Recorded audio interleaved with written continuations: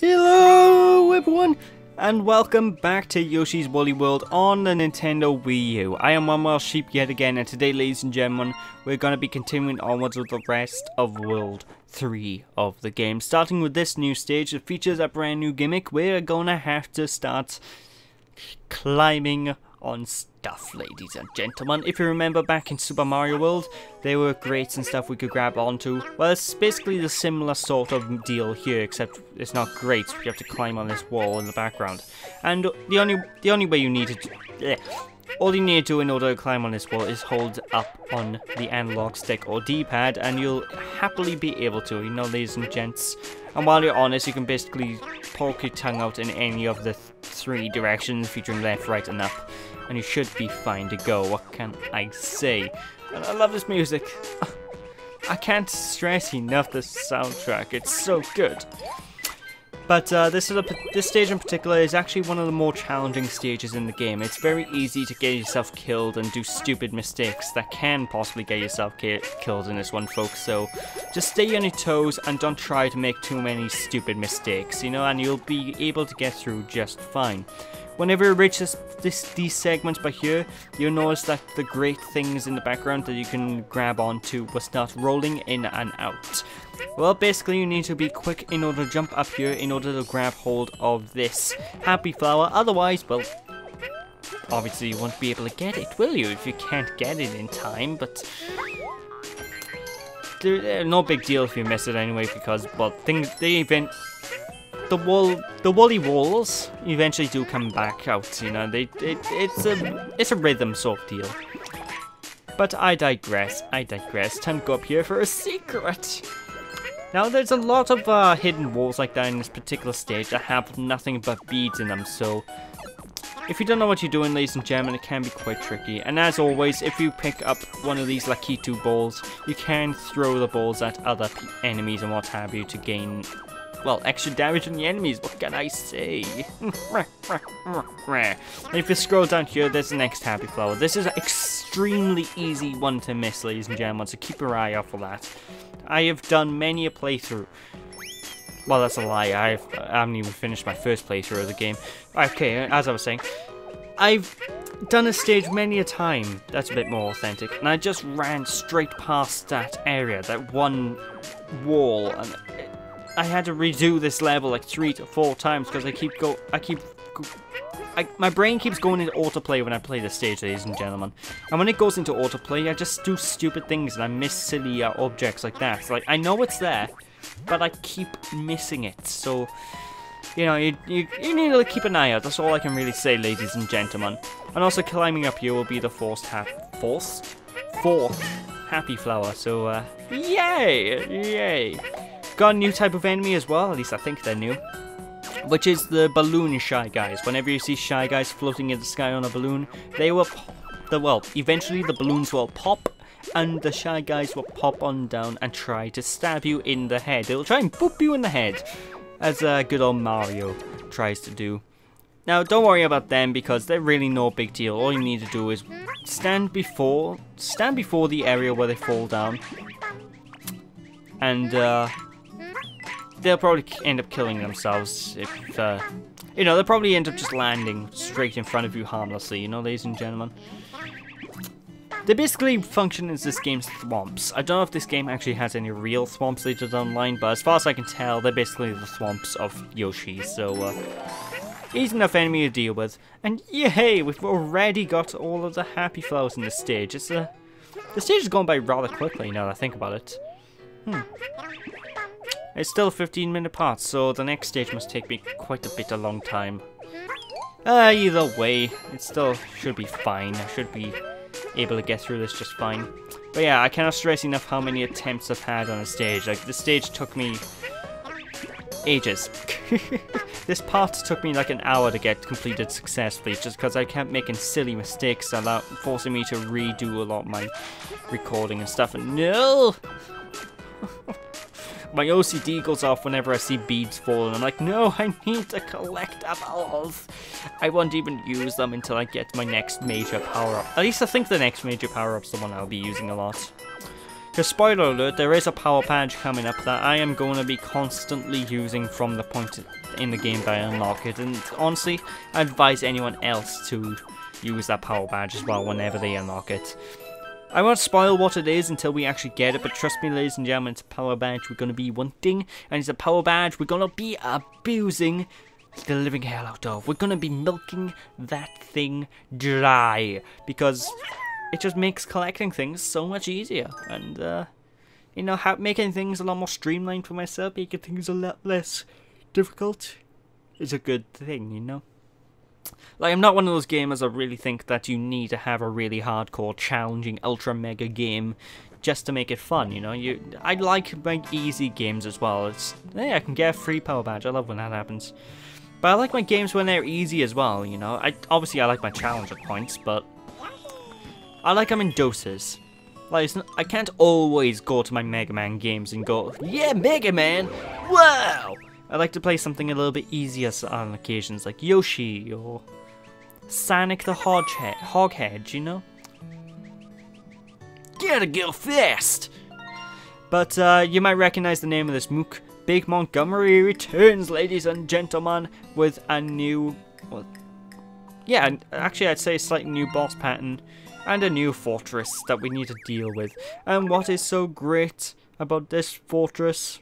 Well, ladies and gentlemen, what is so great about this fortress is one special thing. Just give her a second to load.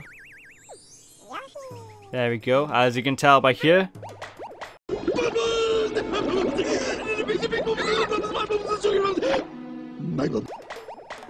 Bubbles!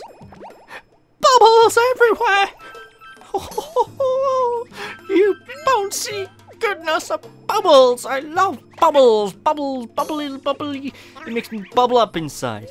But yeah, ladies and gentlemen, we need to use bubbles as platforms. Bubbles are our main platforming gimmick in this particular stage. All we need to do is land on a bubble, and we will bounce off of it. These must be bloody dense bubbles from not to explode by us landing on them, but yeah, you gotta land in the bubbles, bounce up, etc, etc. And don't kill this shy guy. We need to use this shy guy in order to pop said bubble there, in order to land down here to collect that happy flower.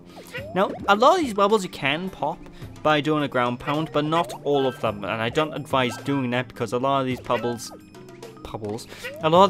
are basically platforming challenges. We need these bubbles. Without these bubbles, we would be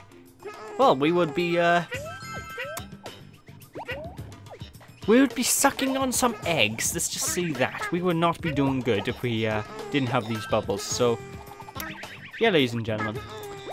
So yeah, whenever you see a lot of this platforming in this game, this level involves avoiding bubbles, jumping on bubbles, using bubbles for everything else. There's so many bubbles that one fish from Finding Nemo would freak out at this stage, you know, ladies and gentlemen. Although I do find that the collectibles in this particular stage are actually quite easy to find as long as you know, okay, I need to go right, so obviously I need to go up by here, and suddenly, look! Wool! I know that piece of wool was clearly visible on the screen, but, you know, it's still a good example. That's usually how we're going to find a lot of the collectibles in this stage. And I do like how the screen's a little bit zoomed out by here, so it does make it a little bit easier to find some of these collectibles. Like, these would probably be a lot harder to find if the screen was zoomed in like it normally is. Oh my god. I don't think the bubbles will crush you. But don't risk it. Don't stand underneath a bubble when it's coming down, and don't stand near the wall, because I honestly don't want to risk it. I wouldn't risk it if I was you people. Because being crushed, that's not a good way to go, you know. It's claustrophobic, it's terrifying, it's probably one of the worst ways someone could die. Apart from fire. Fire is probably statistically the worst way someone can go. Because just the sheer pain. Ugh. Wow, this part got morbid fast. Anyway, just use these donut platforms, and yeah, there's that. And ladies and gentlemen, you might be wondering, why do they call these things donut platforms? Well, through my intellectual studies throughout the years, I have come to a conclusion. They call these platforms donut platforms for one reason, and that's because whenever you miss, what happens is you basically scream donuts every time, you know. That's why they're called donut platforms. That is my story, that I am sticking to it. That is my hypothesis. That is my professional opinion. Jokes aside, I have no idea where they got the name Bubble. Not Bubbles! I got Bubbles on the mind. I don't know where they got the name Donuts from for those platforms. Maybe it's because they sort of got a hole in the middle, I guess? Maybe? I don't know. Then we collect all the beads in this room in order to make the happy flower appear, so there. Be sure to do that. Basically, whenever you see a pipe, try and go through it, because there's a very high chance that the pipes will lead you to a happy flower or another collectible pipe, so like... I love it when I see pipes in this game, because it's basically guaranteed collectible almost every time. I say almost every time, because it's not a guaranteed one every time, it's almost guaranteed, you know? Because sometimes the pipes could be just that, a pipe, no collectible or nothing, just there. But, I digress. The stages were all generous with the health as well, which I kind of dig. Mainly because I know the last stage, I actually died a couple of times in the last stage just because I kept running into enemies and I kept losing health because of the enemies, so yeah. Don't be ashamed if you die in this game, folks, you know. Because of the way this game's laid out anyway, dying isn't that big a deal, it's just more of a nuisance, so... Yeah, don't worry about dying, folks, don't worry. Just, I don't advise doing it, because otherwise it'll become more and more tedious if you die, but... You know, everyone can make stupid mistakes, especially their first time playing, what can I say? Anyway, time to collect this happy flower. Again, a very easy one to miss. Like, the best rule of thumb for collecting these things is usually just to look to the left or right from the exits. You know, you go through each of these rooms, and once you're sure you've collected everything in a room, then you go to the next one. Or you can be like me and be lazy and replay the level like 50 times because I can't be bothered to search. But I digress. No, honestly though, I do find collecting stuff in 3D games to be a lot more fun than they are in 2D games. While I enjoy the collection aspect of all these Yoshi games, I do feel that they shouldn't be mandatory, which, truth be told, I don't think they really are mandatory in this one. They just unlock you a couple of extra levels, I think. I don't know if there's any extra super special secret sexy ending you can unlock, but I'll be surprised if there is. Let's just say that. Hey, another happy flower. That one's actually quite an easy one to miss, just because it's right up to the top of the screen, you know, folks. But there's the boss door. We can now go and deal with Big Montgomery yet again. We can teach this massive mole not to mess with us. Not to mess with Yoshi. Yoshi good. Yoshi win. Oh, bye. I sort of transitioned into Luigi then, unintentionally. What is wrong with Luigi? Luigi is #1. Oh, bye. Oh no, here we go. Why you not bring me on your Let's Plays more often? Shut up, Luigi. But why? But why? I want to be in more Let's Plays. Shut up, Luigi. Hey, it's a Yoshi. Hey, yo, minion. I need to stop this Yoshi. I can't remember what voice I gave Kamek in the first part, so now I'm just giving him a random voice. What if my voice will mutate with Kamek throughout the course of the game? So whenever I see Kamek talking later down the line, it'll end up becoming like this really English accent. I say, my dear boy, another Yoshi appears to have come and foiled my plans. Yeah. Or I'll make the Kamek sound like Skeletor from He-Man. Yeah. What am I talking about? But anyway, Big Montgomery round 2 is a very easy boss fight. He's going to generally use the exact same pattern, except now he's going to jump up on a bunch of Monty moles and then throw a spike ball at you.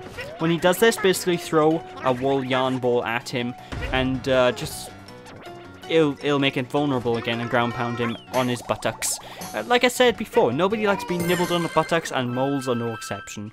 And easy peasy boss fight. Actually, I actually kind of consider it easier than the first boss fight. So, with that, ladies and gentlemen, we have victoried. Yes, I did just use the term victory as a verb, but we have just victory, and do not forget it.